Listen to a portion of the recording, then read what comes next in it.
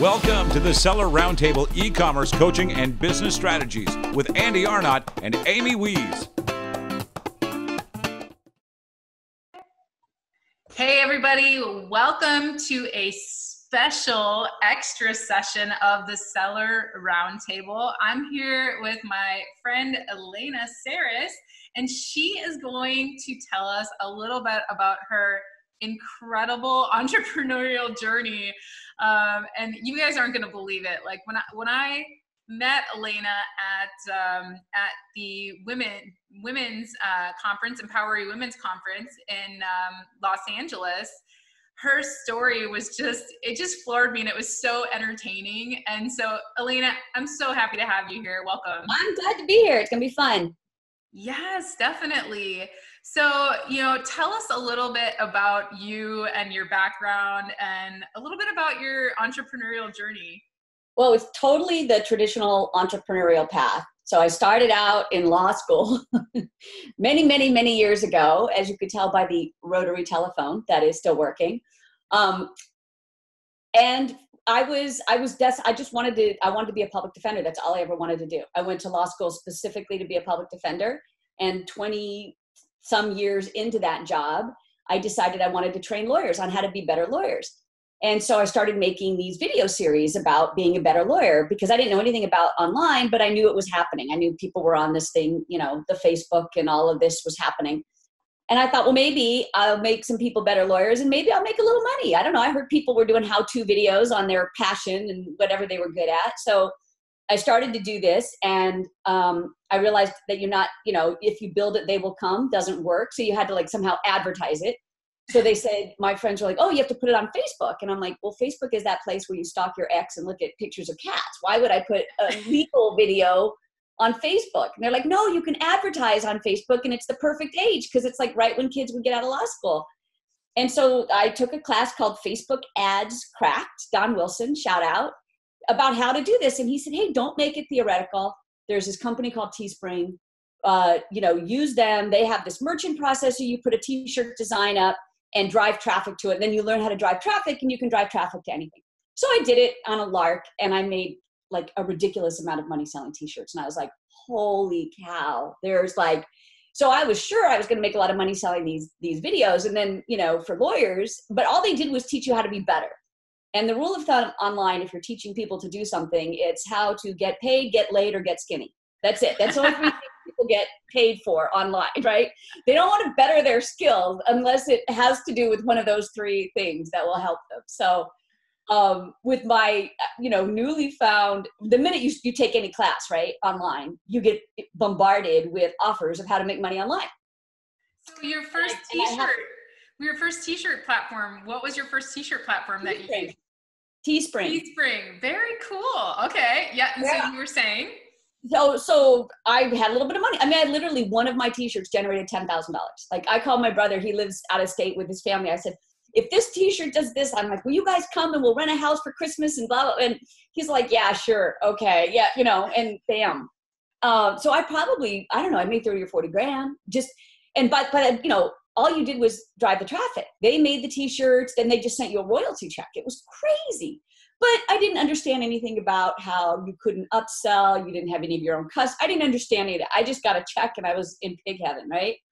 Then I get this advertisement for, hey, you can sell on Amazon. It's like, how can I sell on Amazon? I'm not Amazon. So of course that was ASM3. And what year was that? ASM3, we're on what, ASM 10 now? 10 or 12, it was around 13 or 14, I think 14.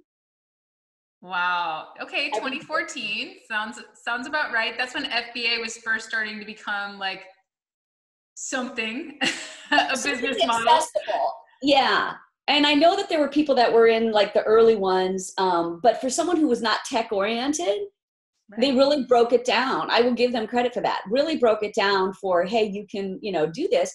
And back then it was the Wild West. So I literally put up a supplement, and I was number 2 for a probiotic supplement for a while. And by the way, I didn't even know what probiotics was. Okay. I mean, I just white labeled something.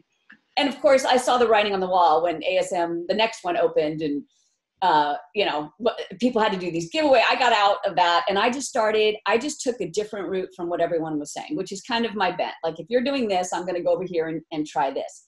So I wound up going to China well before China trips were a thing. And I went on this very small, unorganized trip, and it was hysterical. But we found the Yiwu market. And what I started to do was I started to have a stable of 10, 20, 30 products that were selling $300 or 400 units a month. So I was getting the big sale numbers, but I was diversified over all these different products, and they were very cheap to import. So I was testing for like $1,000 instead of like $4,000, right? Right. And I met this fellow, Simon Chan, who was getting into ASM6. And he wound up saying his family in China he was born in the US, but he speaks Cantonese and Mandarin, and his family lives in Shanghai, and he owned a sourcing company. So we got together and we had, in my opinion, the most amazing China trip, because you got to go to China and everyone that came home had their own sourcing agent, their own individual personal sourcing agent, but it was in the city of Yiwu. So a lot of people were very like, I don't want to sell cheap products. And, cheap products. I'm sorry. I know, like, when I was a kid, I always tell the story. I knew I had to have a bicycle helmet when I rode. It wasn't the law back then. It was just smart. And I knew that there was like $100 bicycle helmet out there, but I also knew that most people couldn't afford that. And, a $20 bicycle helmet, like, you have to offer that group of people something. Right. And as long as there's not 1,000 other people offering that same product and you have decent margins. And back then, white label back then, even these already sourced products on Amazon back then, heck yeah, people were making a ton of money. We were making a ton of money. And it wasn't crap. It's got a little bit tougher now, just with all the factories. You couldn't do it. And I'll give you another reason you can't do it. And it, people associated it with crap, which was, the only reason that the people that went to Yiwu were buying crap is because they didn't have sourcing agents. They were just being taken advantage of. Right. And they didn't understand. I mean, there's a lot of misunderstanding culturally between what the Chinese manufacturers offering us and what we're accepting. Right. And in Yiwu, you're kind of dealing with, I had translators at Yiwu. You had to, it's different than if you're like going to Canton Fair and it's just a different, you're sourcing things to resell them. That's basically what you're doing. Right. And imagine you just had probably a translator who was a college student who spoke the language, whereas we had the sourcing agents who spoke English and Mandarin. So we had this huge advantage. So we were finding these incredible high quality products. So we weren't, but you needed to stack them up. So what started happening for me in my Amazon journey was we had competition for sure, but I was so entrenched. Amazon, I think a lot of people don't realize this that are coming into the marketplace now. There's a lot of the gurus out there that are very successful because they've been going for a long time.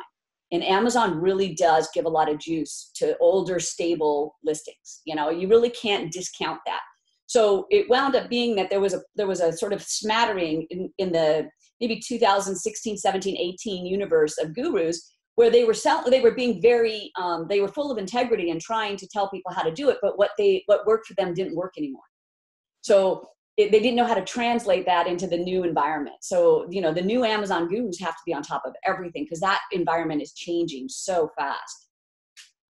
So the reason I bring up the China trips was when we were doing this, I got a call from this kid and he said, "Can I come to your China trip? I don't sell on Amazon." And I said, "Why?" And he's like, "Well, I drop ship from Shopify." And I'm like, "Well, don't you have to like private label stuff? And if you're just drop shipping, why do you need to get an agent from me?" Like my agent would have no idea, for instance, how to get that bird feeder I was selling to an individual customer. They could give me 1,000 of them, but they would not. So I was like, "I don't want to waste your time." And he goes, no. And he told me what he did. And he said he had a really good product. So he was looking for an agent to sort of get, to take that product into their own warehouse and exclusively deal with him. So he got up on stage and I said, "Well, you're going to have to, sing for your supper. I won't charge you to come because you're not using our stuff, but you got to give us, because it's really a huge advantage to have someone meet you at the airport, get you through that's just a big, So he got up and he brought a friend who was 23 years old. And this kid got up and he said he made $8 million on Shopify. And I pulled him aside, and I had talked to him in the hallway, and he wasn't the sharpest tool in the shed. I mean, he was a bright guy, but he wasn't the kind of guy you went like, oh my gosh, what's wrong, you know? No, I mean, he was obviously smart, but he was, you know, and he says, well, you just didn't get that impression, right? Initially, like, oh yeah, this guy's going to blow my mind. Just saying, but he was 23, so I don't know that I would have gotten that impression. I mean, bless his heart, right? Yeah. But he says to me, I've been doing this for 10 years. And I was like, oh, all right, 10 years. Since you were 13 years old. He had been hustling since he was 13, some form or another. But when he started showing me these numbers, I thought, wow, like, wow. And that was, I think that was 2017. And I immediately got home and started a Shopify store. And one of the reasons, like you said, this competition, one of the things that Amazon was doing was they were using my products for their research and development. And now I think it's finally coming to light in like, then I just saw some story in like Business Insider or Forbes where, so I would be selling like a butter dish, you know, that I would be sourcing for like $5 or $6 and selling for like 12 or something, making like $2 a pop, but you know, selling 300 or 400 of them a month. Right. And that was one of like 25 different things I was selling. So and it was easy. And you know, scalable. If you could keep finding new products like that, it was, you know, it was the old model, right? That's what a lot of people did. That was my model, and it was steady. And then sometimes I would go to the ASD trade show and I would find a guy selling the same thing. And I'd say, hey, you know, you probably have better supply channels. So one thing I had was 85 cents. I got it here from China. I sold it for like $12.99. And he had it for $1.25 in a warehouse next to my house. So I didn't even have to do China at that point. And it was this, we had the same manufacturer. He was just bringing it in bulk, and then he would just let me have my 1,000 off the top. It was so perfect for as long as it lasted. Number one rule of online e-commerce: nothing lasts forever. Okay, nothing lasts. So always diversify. This, you know, no plan B. Sorry. Yeah. Have a plan B, C, D, and E. Because guess what? The people telling you no plan B aren't making their money selling on Amazon. I'll tell you that right now. So all of a sudden, that butter dish, somebody would come with the exact same thing in a nicer box, and they were selling it for $7. Like, how are you selling this for $7? And I'd find out it's one of these little Amazon companies. You know, they have these different names that aren't Amazon, like, you know, Cherry Hill, that make them sound like a little family. And I started going from like, okay, you got 30 of these, you have 20 of these, you have 10 of these. And I was still like phasing it out. And I was going to go back to traditional white labeling until I heard this guy talk about Shopify. So I went all in on my first store. I didn't know what I was doing. I did $48,000 worth of revenue my first big month. And, you know, come to find out I'd spent $42,000 on ads and I lost about 16 grand by the time I had to actually send the product to the people who had purchased it from my store. So I was not. Calculations are a little bit different in dropshipping, aren't they? Everything was a little bit different. And the money goes pretty, you know, you have to be really on it because you're so excited about getting the sales. Yeah. And the hardest thing in the world to do when you're paying for traffic that you're driving, and you know this like from PPC, you'll get a sale, but the ACOS will be twice the price, you know. And so right. the rookie mistake is I don't want to kill it because it made me a sale. I don't want to kill that ad because it made me a sale. Yes. That ad's going to get better. We just need to give Facebook time to learn. Yeah, we just had a class earlier. This week in our mastermind group, we had a class about profits, you know, and we were talking about that. And I was running some numbers for everybody and showing, you know, after you subtract advertising, because of course it's charged separately. So yeah. You don't even think about it as part of your sale. And I'm showing them, you know, after you subtract advertising, you're making sometimes $1 an hour. If you want to be able to pay yourself, like sometimes you're not even making money. You're actually losing money by the thousands and thousands of dollars. And the big thing that isn't being taught is people don't understand how to check their costs of advertising before considering a product, right? So that's something that we cover, but it was really, you know, that's a really tough thing for people to get. And I still get it because I have to force myself to run my numbers every month and go, how am I doing on advertising? Is this still profitable? You know, am I optimizing? I actually have a guy who I pay $100 a week to just do a daily sort of overview, profit and loss. And then I pay bookkeepers for a monthly. And Yeah, me too. It's totally worth it to me because I went to law school just because there were no math classes. I never really wanted to be a lawyer. I just looked at the agenda and I saw no math, I'm in. Sweet. Not totally true, but sort of true. So you come back from China and you start this Shopify store, and tell us a little bit about kind of your journey learning how to find like drop shipping suppliers, picking your first product on drop shipping. How did that work out for you and how did you learn it? Well, I did pick a decent product. I made a mistake in this regard. There's virality of a Facebook post. A Facebook post can go viral, like an ad that you place. So I had this really fun product, and I made a cute video, just like a Clipman video. It wasn't like high tech. It was a bunch of pictures with animation and words, but it was funny, and so people were sharing it, and I mistook that for buyer virality. And I didn't really understand. That's why I kept, if 2,000 people are watching this, then that means one of them's going to buy. And no, they just thought it was funny. So it wasn't anything they necessarily wanted in their home. So that was, for all the people that might not understand drop shipping, Elena didn't have any inventory. She was hooked up with a product that someone else would fulfill for her if it's sold. Let me back it up. Yeah. Yeah. So she had spent all this money on advertising and hadn't sold a product yet. And now you got to look back and you go, oh, wait. So with drop shipping, the good thing is at least you don't spend all your money on advertising and have a bunch of inventory to deal with, but you spent a bunch of money on advertising and it didn't convert. So what did you do? Well, it converted, but like if it hadn't had any sales, that would have been great. That would have been easy. Like I'm not that dumb, right? Okay. But it had sales. So I kept thinking they were just going to get more and more. So basically this is the gist of A to Z drop shipping. You find a product you want to sell.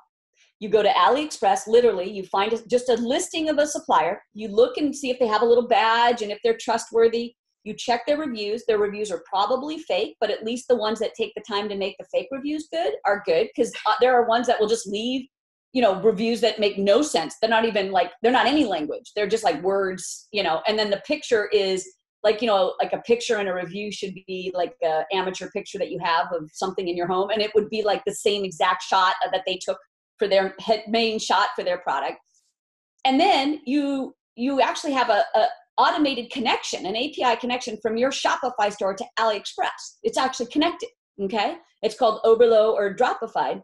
And then you advertise, you put this up on your store, you write a little product description with the pictures, and then you run ads to the product page, not your store. So everyone's always, I have to build a Shopify store. I got to get my color scheme right. I got it. No one cares. They just go to the product page.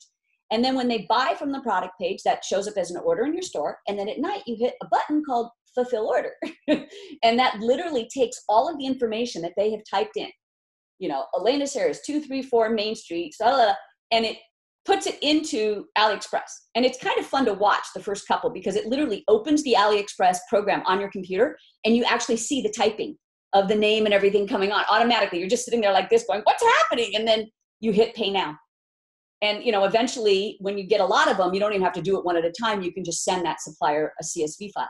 Now, I haven't vetted the supplier. I haven't vetted the item. I don't know anything about it at this point because I just want to see if it has legs. I don't care if I sell 20 and I wind up refunding all 20 of them because the product wasn't good or the supplier did something wrong. I know now this product has legs. So then I go and I actually vet a real supplier. And now I'm at the point where I actually have an agent where when I find something, I will copy the AliExpress link and I'll send it to him and I'll say, what can you do for me? Now, he's just a guy who knows the manufacturers. He's still going on AliExpress. He just has his, core team of people he trusts and he knows what I want in terms of quality. Yeah. But while he's looking, I'm still advertising to that AliExpress listing just so that I can see what's going on. And that's how the whole process works. So I remember I went to a conference 2 years in a row, and the first year they're talking about building the store, and I was like, and I had already been selling, but I was like, wow, that seems like a lot of work. And I went the next year, I had done almost 1.5 million in the time in between. And 3 of the people that were in the group of 5 of us hadn't quite figured out the color scheme and the branding of their store. And I was like, what? Excuse me? It's been a year. So I showed them, I had a guru that I had hired, and he was actually going through something about how this thing was selling. And it was, a brand new item that he was doing. And the product page was really bare and all this. And I happen to know his store, and he's doing $20,000 a day in sales. And he used this store, like, let's say on a Tuesday night on a webinar, and it was live, and he was showing us the store.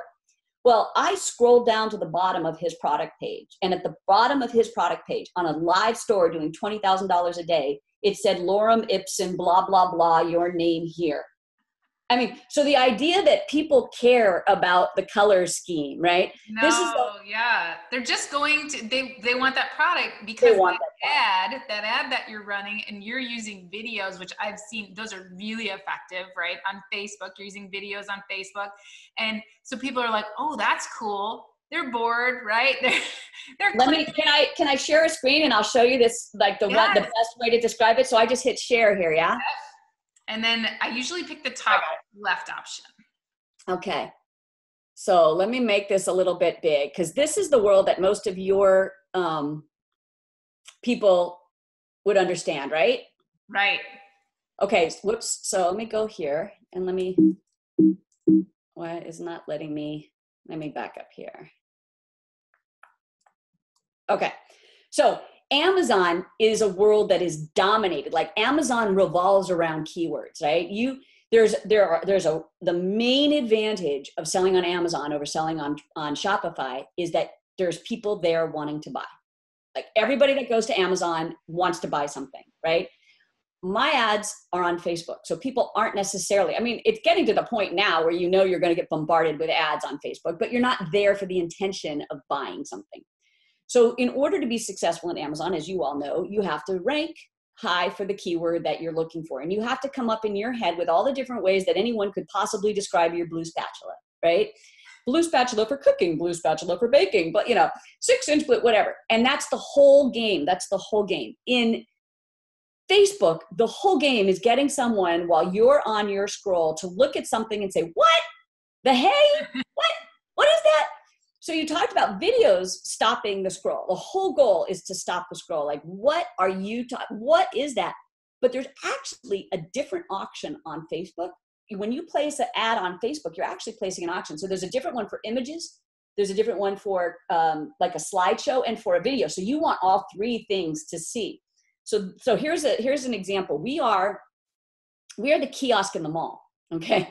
You don't go to the mall to buy a sock it to me sock. You're going to the mall to go to Macy's, to go to the Apple store. And all of a sudden there's like a unicorn sock. You're like, oh my God, I totally want that. Like, that has stopped your stroll through the mall. So when you're an advertiser on social media, you're the kiosk in the mall. You are not the Apple store, right? When you're on Amazon, you are at the Apple store. I mean, people are going there to buy that thing.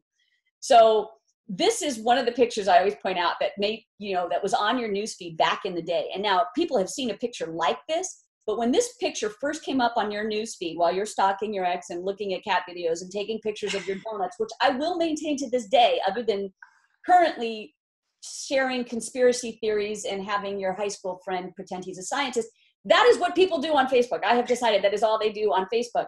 And then this pops up and your reaction is, what the hey? So the idea that someone back in the day, now we know now there's something called charcoal toothpaste. Back in the day, how many people do you think typed the word charcoal toothpaste into Amazon? 0 to 5 in a month, maybe. Because we didn't know what it was. We didn't have, like, if someone sat down and explained it to us, it was great. So if you were an Amazon guru and one of your students said, I want to do charcoal toothpaste, you'll be like, hell no, you're not going to do charcoal toothpaste, because if someone put in the word toothpaste and this came up, some black thing, they would be like, that's gross. I have no idea what it was. So someone would have to be searching for charcoal toothpaste, and no one was searching for charcoal toothpaste. But this goes on to Facebook, and this thing, that had 3 million views in 2018. Within the fourth quarter, they did almost 2 million revenue in under 2 months, just with that. So were you running, are you simultaneously running a video, a slideshow, and a photo ad? Are you split testing all three? You'll do all three on a good product. Now, right now, I'm currently selling a lot of jewelry. So videos are hard.